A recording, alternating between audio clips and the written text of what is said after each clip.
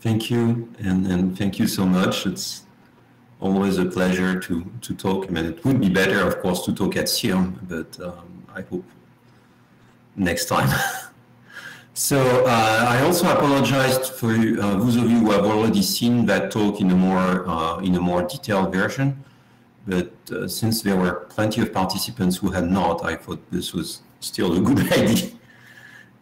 So what I want to very briefly present is a recent result with Didier Brech and then my former student about the mean field limit for attractive singular gradient flow. And in particular, the big application in mind there is the scalar-Zegel. So let me go through a brief introduction. As you know, there's now a lot of applications and settings where we use many particle system or multi-agent systems. So this is just a sort of list of some of those, right? And as I said, what I'm mostly going to focus on today is the example of chemotaxis, the classical example of chemotaxis due to Kähler-Zegel.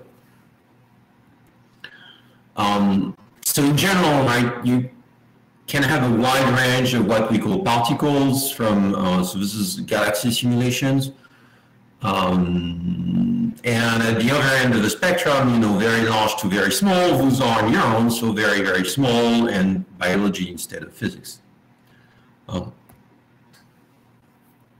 jump right into the equations that I'm going to consider today, this is the typical system.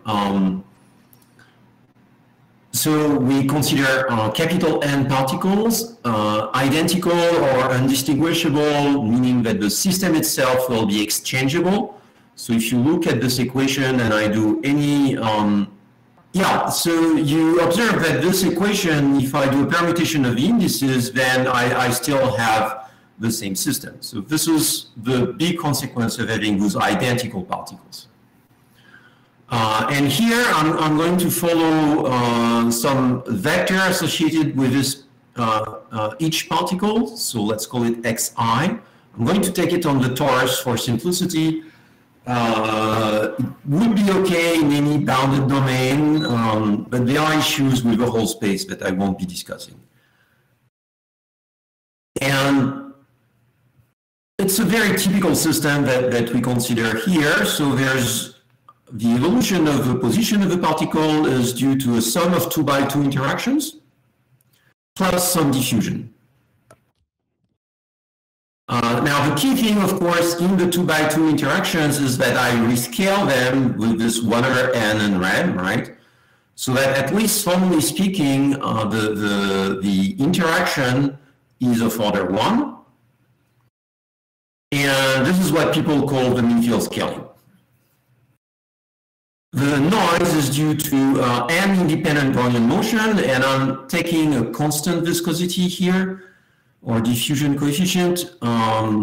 We could actually take a diffusion coefficient that depends on n, for example. And most of what I'm going to say would remain correct, even though the big example there is in particular sigma of order 1/n. Because this is connected to some important scaling in Coulomb gases. And if you do that, or any sigma that degenerates with n, you would have to update the main theorem that I'm going to show later. And of course, the big thing that I'm trying to do here is I am trying to derive the mean field limit for this system. So I'm trying to derive a continuous PDE at the limit n tends to infinity, and if possible, I would like to do that in a quantitative manner, meaning I would like to have quantitative estimates telling me how close the discrete system is to the continuous limit.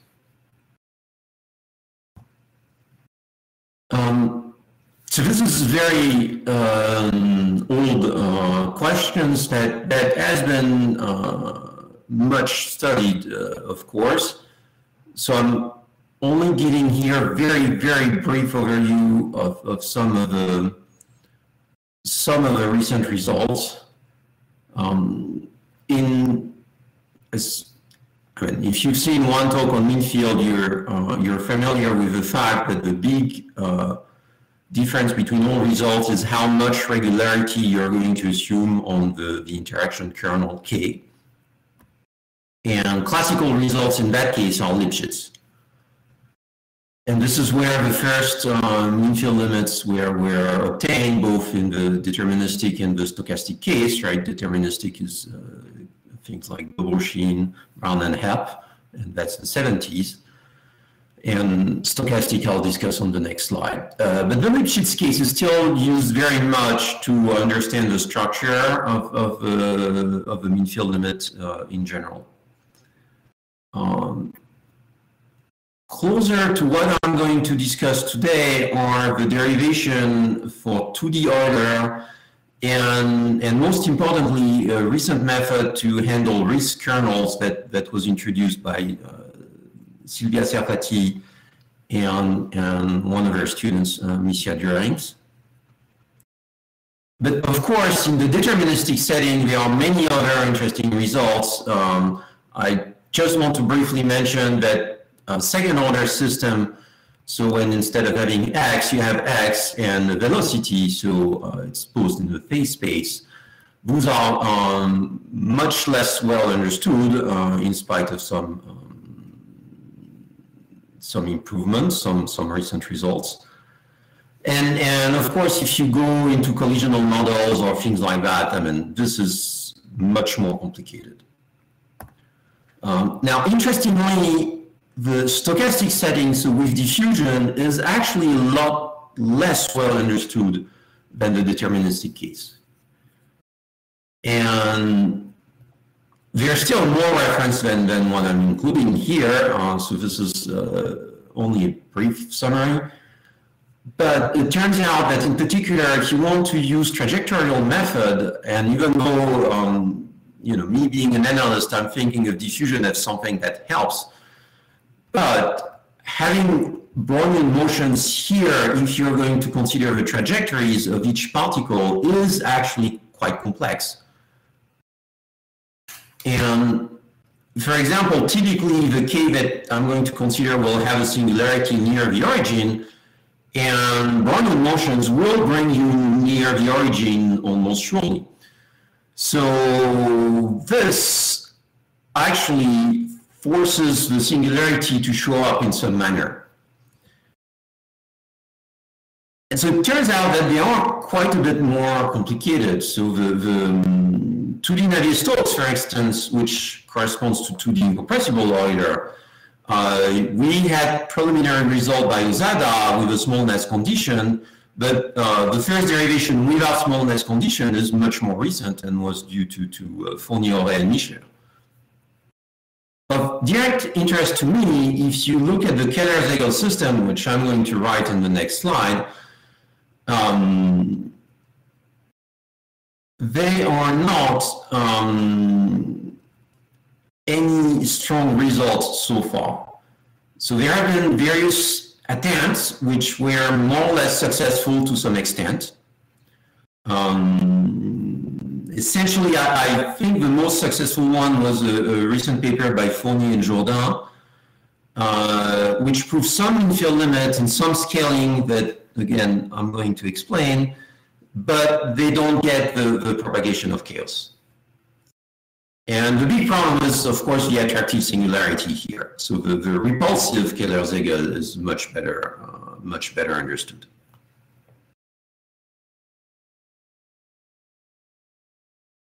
So this is, let's write down this system. So the logic here is very simple, and it's pretty much a toy model from a biological point of view, but it gives you a good idea of the type of scaling and the type of singularity that you should have in this kind of model. So to take something very, very simple, again, if you just assume that the position of the particle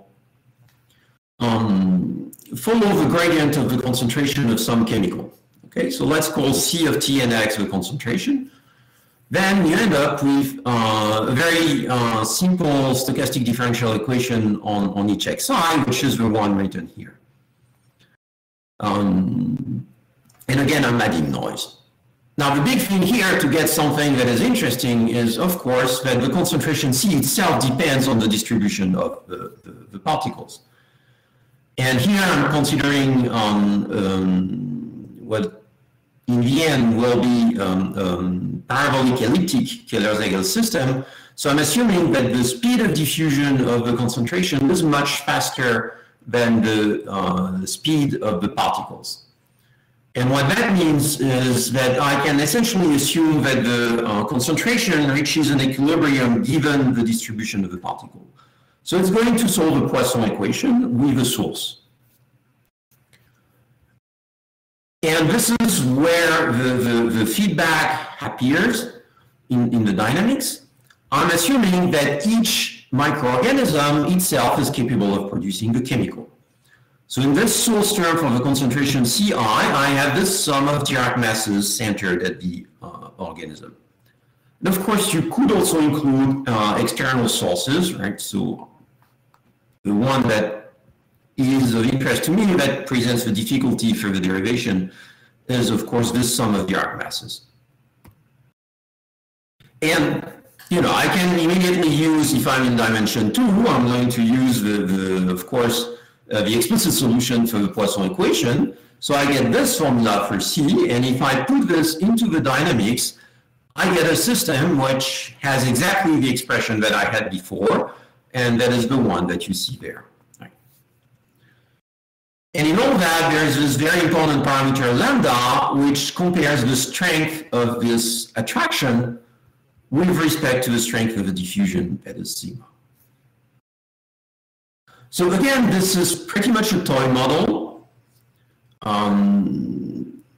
So if we were dealing with a realistic biological system, we should have more complicated expression. So it's sort of important whenever we are going to use, to derive something for the system, that the theorem we have are more broadly applicable than just this particular interaction. But in terms of singularity, for example, so the fact that the singularity here is something that is attractive, and as you can see, that is in 1/2 the distance between the two particles, right? That gives the right scaling. If I'm playing the mean field limit for this, I get the corresponding Patlak Keller-Zegel system, so Patlak had the first paper in '53, but didn't write exactly the equation. And then Keller and Zegel went back to it in 1970 and wrote the system under the present form. And so you see that I have a 2 pi here in the Poisson expression because I don't have it there.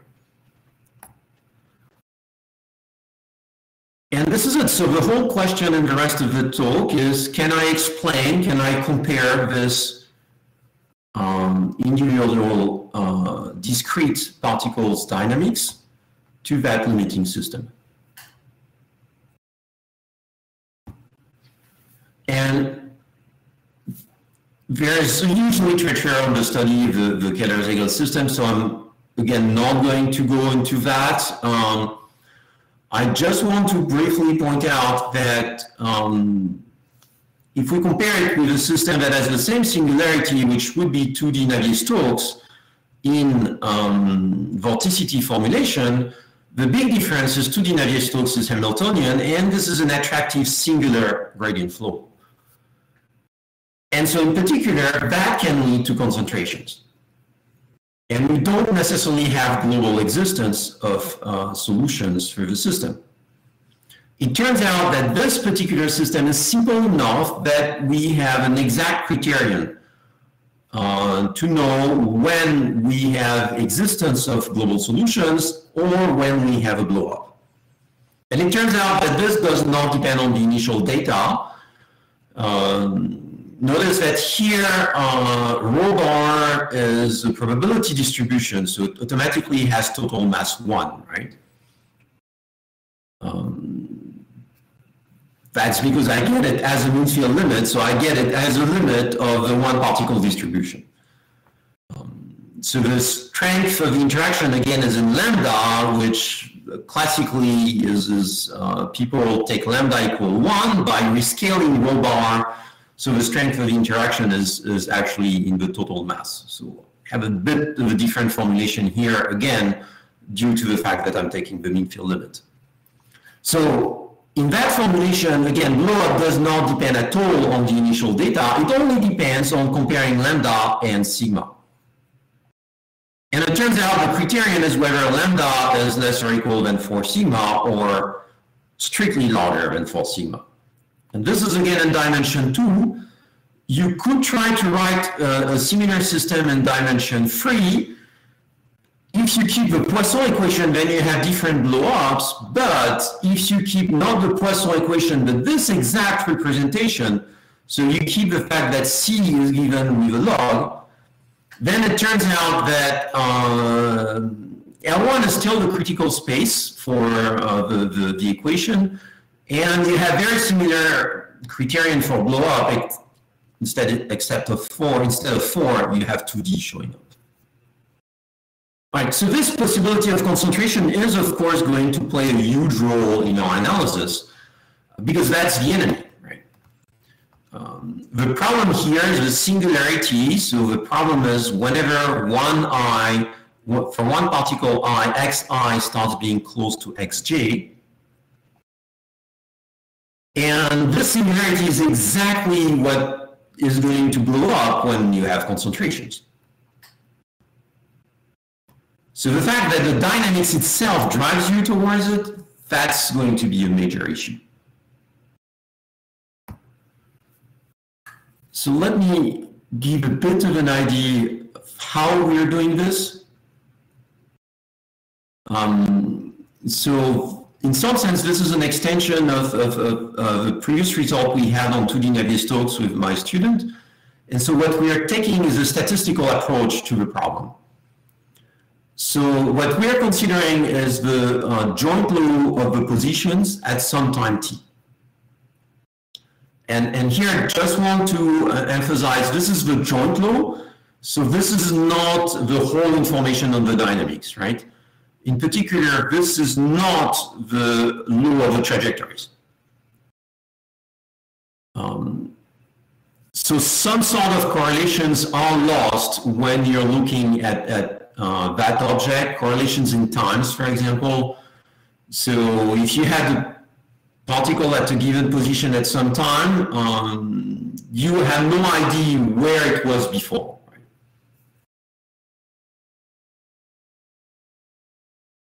Of course, the heart of the matter is to get something like propagation of chaos. So we're going to look at a solution to Keller-Zegel at the limit. I'm going to call it rho bar.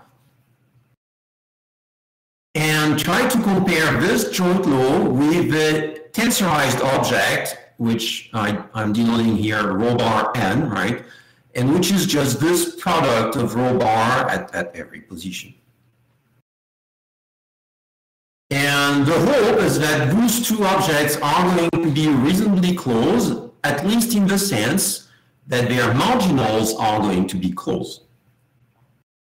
And the marginals are just, you know, so the marginal k is just the k particle distribution. So you can get it from the joint law by integrating through, with respect to the last n minus k variable, which is what you see here. And of course, the k marginal of rho bar n, right, is just the tensorization k times of rho bar. So again, we want to find a way of comparing rho n and rho bar n that will give us a good estimate on the difference between those marginals. That's the goal here. And what we had done is we had used the Gibbs entropy as the right object to lead to this comparison. And there are many reasons why the Gibbs entropy is the critical object here. which are not necessarily connected directly to the dynamics. Actually, it's not the good object from the point of view of the dynamics, so we'll have to correct it. But simply considering a system of n particles, this has a lot of the right properties that you want. First of all, it's subadditive. And so what that means is if you control the relative entropy, the total relative entropy, right, this term Hn that I'm written here, then you also control the relative entropy with respect to any marginals. And you observe that I have the one over k, so it's, again, the right rescaling for the k marginals that is controlled by the right rescaling for the total joint law. So in particular, if I could prove that Hn was small, I would get strong convergence of any fixed marginal through a César pullback inequality. So a result like that. Except there's the square root, sorry. It's in that typo, but I forgot to correct it. The square root should go into the entropy as well. So the L1 norm behaves like the square root of Hn. And the other key thing, of course, is that the relative entropy has the right scaling, right? So if I knew that rho n was tensorized, for example, if I take it tensorized at the initial time, then this relative entropy Hn is just proportional to the relative entropy of the individual law. So it scales well, right? So it has every reason, for example, to be small at the initial time if I choose the position xi0 as IID process.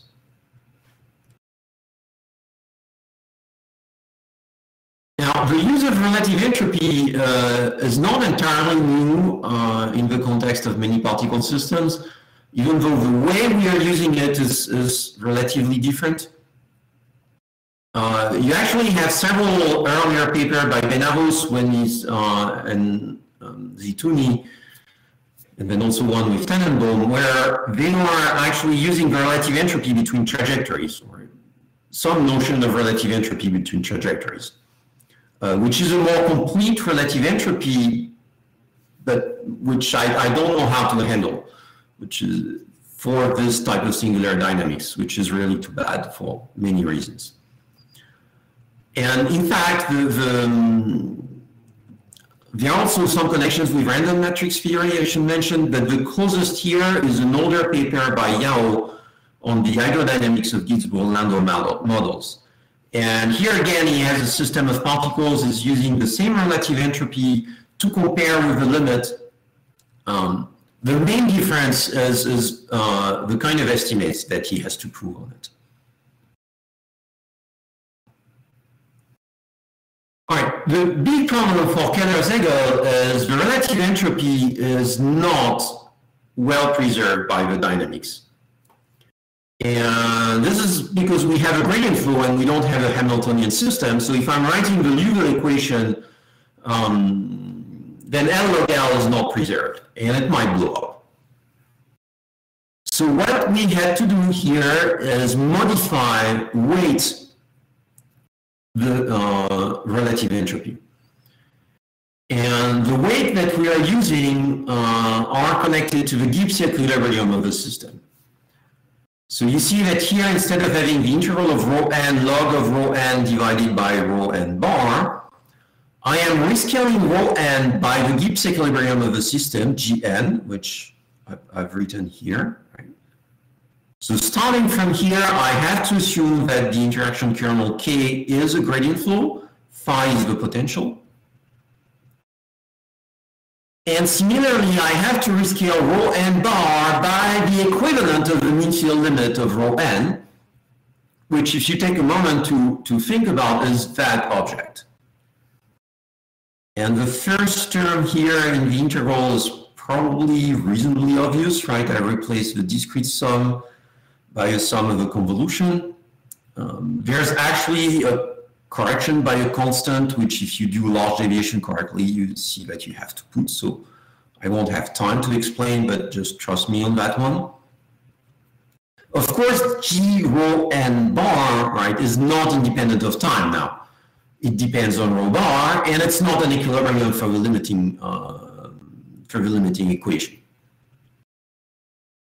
But it turns out that that particular object now behaves well with respect to the dynamics. And the reason for that is that this allows you to recover essentially a self-adjoint structure on the Liouville equation once you have this rescaling. So let me present the result. So the main result here is we consider any even potential that are larger than the critical scaling for Keller-Zegel, the critical scaling in the sense, the scaling that gives you, that guarantees that you have global well-posedness. So again, if I'm in dimension D and I have a log in the potential, this is strength of the interaction is strictly less than 2D sigma. Now, there are a few other technical assumptions here, so you cannot just be satisfied with a lower bound on the potential. It needs to behave in some reasonable manner, but Keller-Zegel, for instance, will easily satisfy all those assumptions. You see that this would be enough, for instance, the last line here. And in that case, we have convergence. And we have convergence in a certain manner. So we have to assume that the relative entropy is initially small, and we have to assume that this weighted relative entropy is small as well. And let me observe here that En doesn't necessarily have a sign, because this is no more a relative entropy between probability measure. There's no particular reason why the integral of rho n divided by Gn should be equal to the integral of rho n bar divided by G rho bar n, for example. So this is why you find the absolute value here. En could be slightly negative, for example. But if both are small, then they remain small up to a polynomial correction in n, and this just comes from the fact that there is a law of large number hiding somewhere in the analysis. And in particular, that gives you what you want. So if you choose them polynomially small in n, right, then you could even choose them equal to 0 if initially everything is, so Hn0 could be 0, for example, if initially the particles are IID with the right law. Then you get explicit polynomial rate of convergence on any marginals in strong norm in L1. So that's our result. And I am running out of time, so I just want to point out a few key things here. First of all, I can split this energy En into the relative entropy, right, which is our relative entropy, and an additional term which has this ratio of the real Gibbs divided by mean field Gibbs. This is actually the expectation of the modulated potential energy that Serfati is using. And so one way of seeing En is as a modulated free energy for the system. So again, this is what gives you a self-adjoint structure on the Liouville equation. And we could not propagate the relative entropy, but now we have very simple algebraic expression to propagate En, which I'm writing here. And you see that there's a dissipation term, which is essentially a Fisher information term with the right weight and scaling. And there's this remainder, which is where we are going to have to do some law of large number.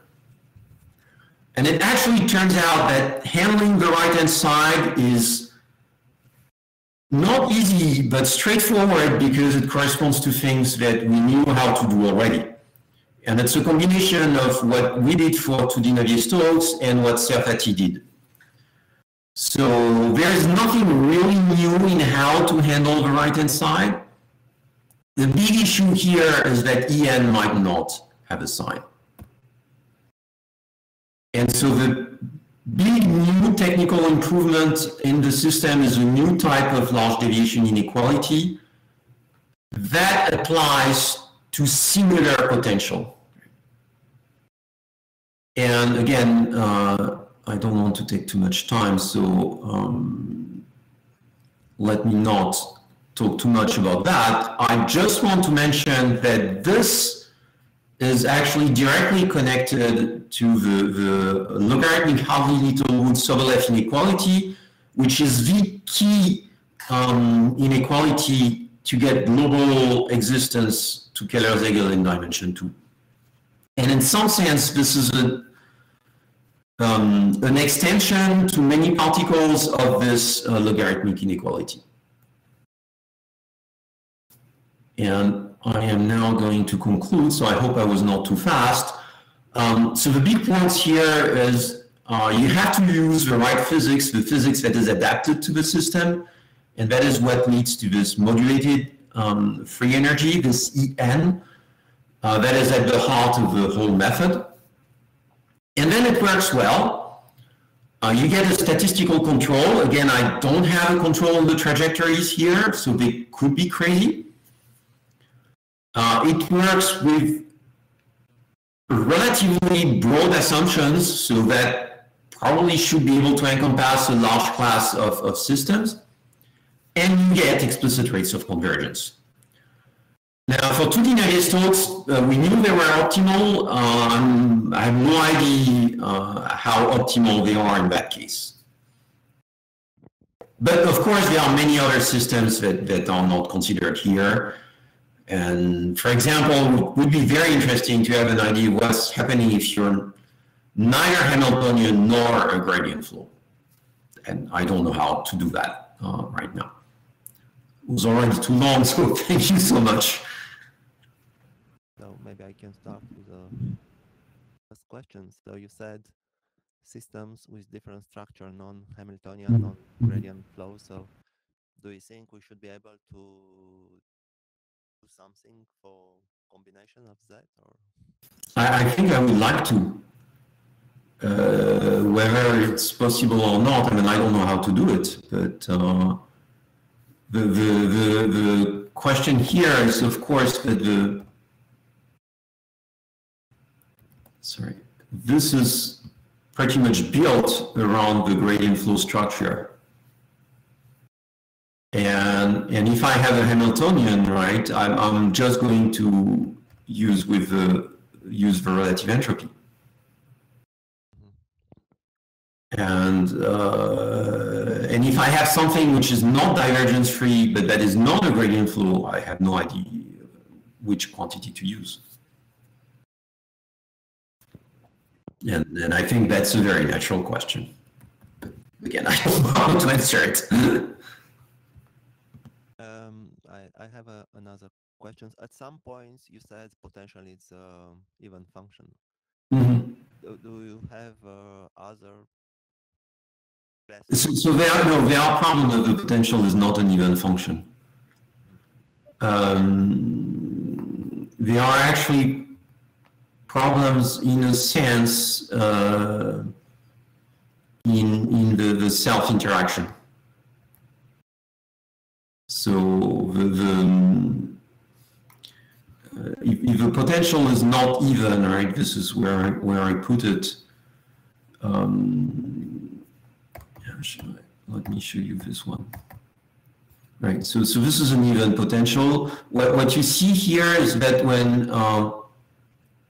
when J, so this is now odd, right? And so when J is getting close to I, you have an exact cancellation between the force applied to one, applied from I to J, and the force applied to J on Y, right?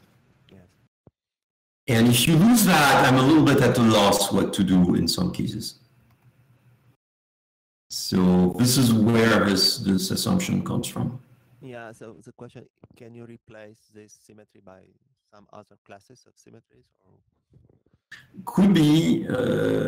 So the thing that I really need is that K be odd, right? And if K is not odd, there are problems. So there are really problems. That seems actually relatively fundamental as an assumption so far.